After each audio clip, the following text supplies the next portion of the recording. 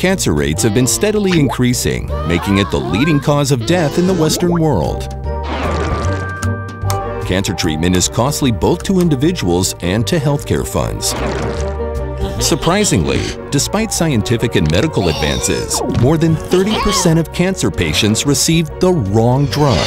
Drugs that are ineffective in fighting cancer weaken the patient and may not bring the best results. However, this can change. Chemical engineering professor Avi Schroeder and his team at Technion Israel Institute of Technology developed a unique nanotechnology method to explore the efficiency of different drugs before treatment begins. To test a person's response to medication, drugs need to be tested within the patient's body inside the tumor, turning it into a small and safe treatment lab. Schroeder creates nanoparticles, each marked by a unique barcode that carries a specific medication. These nanoparticles are then injected into the blood and enter the malignant tissue, penetrating through microfissures that do not exist in healthy tissue.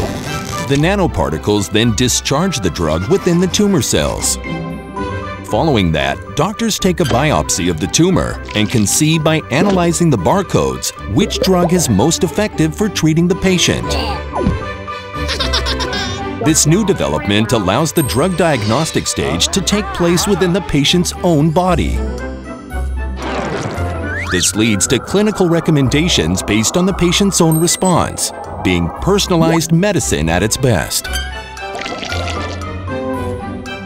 Such speedy answers will lead to a dramatic improvement in treating these prevalent cancers, saving countless lives, one nanoparticle at a time.